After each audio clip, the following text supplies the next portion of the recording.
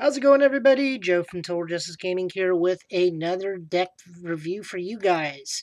So today's video is a little different because I'm doing what is called Buddy Tech Classic, where we look at a deck that is not necessarily top tier, nor is it probably going to ever be anymore. But I can be proven wrong. If you guys can take this list, make it better, go out and win a regional, good on you.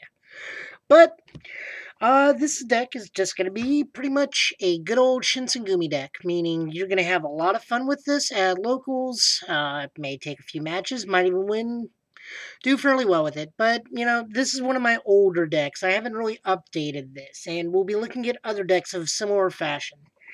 So, right off the bat, we got Shinsengumi, which has my buddy as Saito.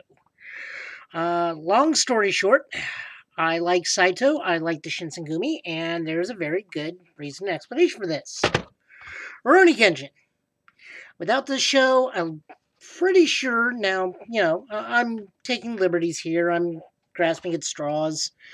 A lot of us wouldn't even know who the Shinsengumi was, let alone who Hajime Saito was. He was the cigarette-smoking Vegeta of the Rurouni Kenshin series. So, it's all thanks to this TV series that I actually got into Buddy Fight, because the Shinsengumi deck, which we're looking at today, is actually my first Buddy Fight deck. Now, I am staunchly and vehemently in Hero World. However, again, if you watch some of the earlier videos, Hero World really kept liking to tease us in the anime and just never came out. And my friends really wanted me to get into Buddy Fight, so I said, well, show me some cards. What's in this? And then I came across Saito. It's like, well, that's named Saito. That's cool. Then I looked at the typing. It's a Dragonite. Oh, it's Shinsengumi. So this is Hajime Saito. Sure, I'll play Shinsengumi. So from there on out, I played this for a little while until Hero World finally came out. So we're gonna go right into it. So there's the buddy. There's that. There's really not too much to say about this other than I run 4 copies of Saito. He's a 541. Like I said, I mean it's just stats, and a 5K is pretty decent even nowadays. It gets over some of your standard ones. It gets over some of your less aggressive twos. So still good. I wish the damage was better, but this is a swarm deck, so it gets better as we go on. Next up, we have Soshi. Soshi is our ungodly and really good kill card, which he has quite a bit of uses and a lot of tricks to pull him in, bring him out, pull him in, bring him out, pull him in, bring him out. So his triple thrust and God, I can't remember his name right off the bat, guys, and I apologize. I think this is Okita Soshiro. And you feel free to correct me if I'm wrong in this. I'm trying to remember the best I can off Japanese history. But he is his technique, triple thrust, is actually based. The movie was most famous for in the Japanese period. So you tap him, you just flat out kill a card. And as I said, as we go through the deck, we'll see multiple spells I have to just bring Soshi back to hand, play him again during the main phase, tap him, and then bring him back to hand just to drop him again. Essentially killing clearing the field, or even potentially killing something with like Soul Guard really easily and clearing up a board space. So from there, we have got Kondo. And I'm not going to be able to remember who everybody is specifically. I do apologize.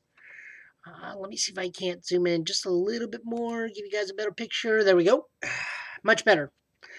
So next up we got Kondo. Kondo is pay 1. He's a 2/2/1.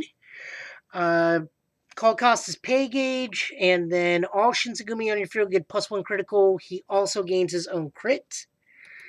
Let me pull up the trivia here as I read this.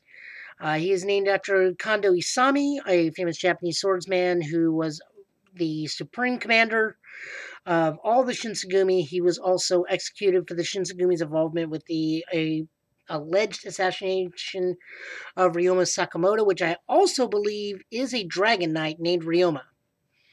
Oh, he is. Well, that's even better. So next up, we got Hijikata. We play 4 of him. Moving a little bit into the camera. Alrighty, there we go. So, Hijikata is a 2/2/2. Pretty decent on the crit.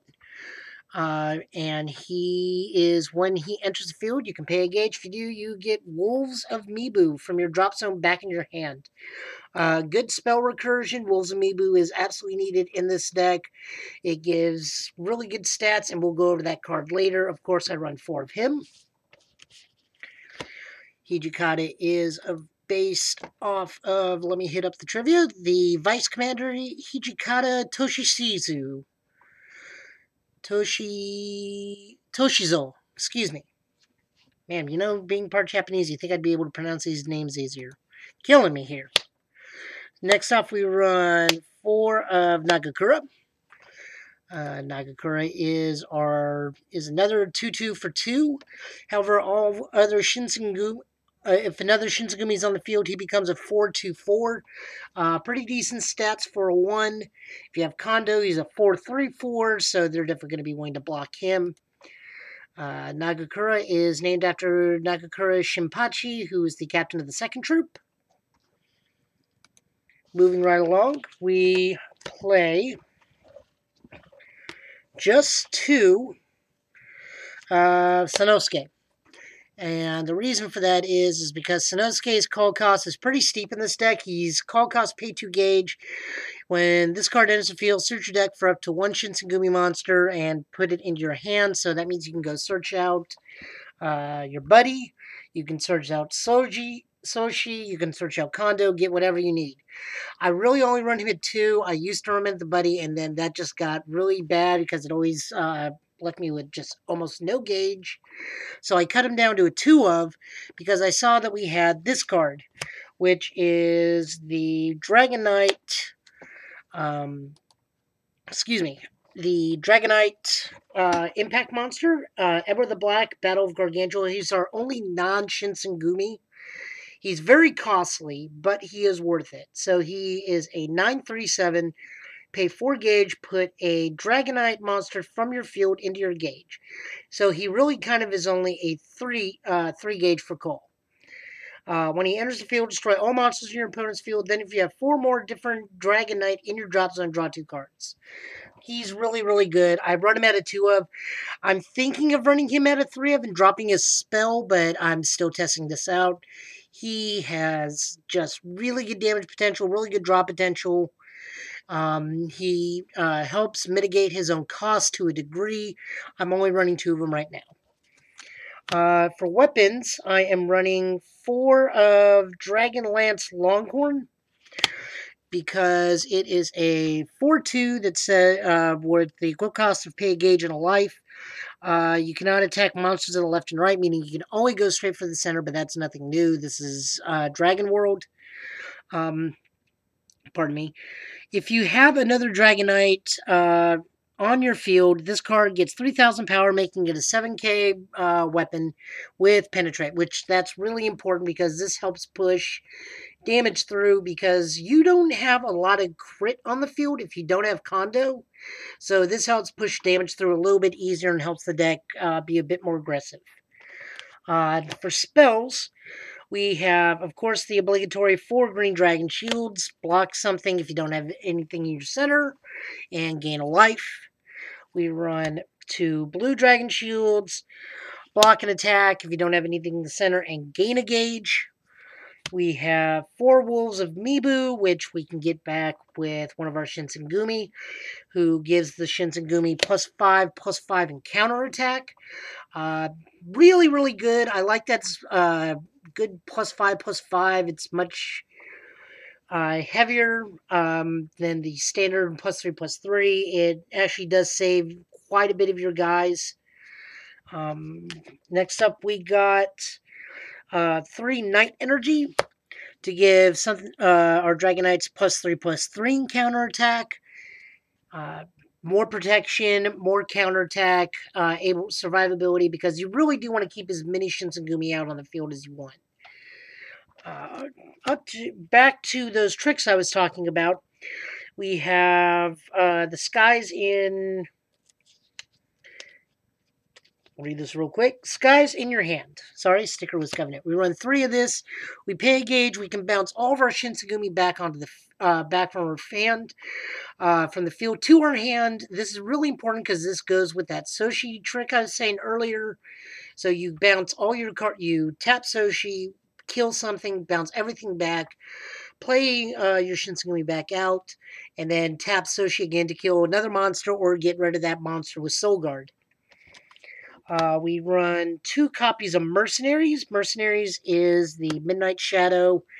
They can't attack you, and your attack is nullified. The attack is nullified unless it's a link attack. So we have more protection there. We have Dragobond, keeps certain cards out on the field. This is really used to help keep Kondo out on the field. And gain us 2 life. So we really do need that. And then finally, we run 2 Dragonic Maneuvers, which is a countercast version of Skies in Your Hands. It's a single use, but it's free, so you don't have to pay the gauge that you have to pay to use Skies in Your Hands, but you are only limited to using it once per turn. But this is a second card you can use as a trick to keep to bounce Soshi to keep those kills going. So that is my Shinsengumi deck, guys. I hope you guys like it. It's, like I said, this is not a top tier deck anymore. I don't know if it ever will be unless they, for some reason, put out more of the lesser known Shinsengumi from Japanese history. This deck primarily covers the majority of the captains, and that's really it for this deck. I hope you guys enjoy it. Please take the time to like the video, subscribe, leave comments. I love talking with you guys. It's always wonderful to hear comments or criticisms. If you guys don't like the video, give us a thumbs down. That's fine. But, please, please, please leave a comment on what you didn't like about the video. And I will be more than happy to talk to you and address it. And we can make these videos better.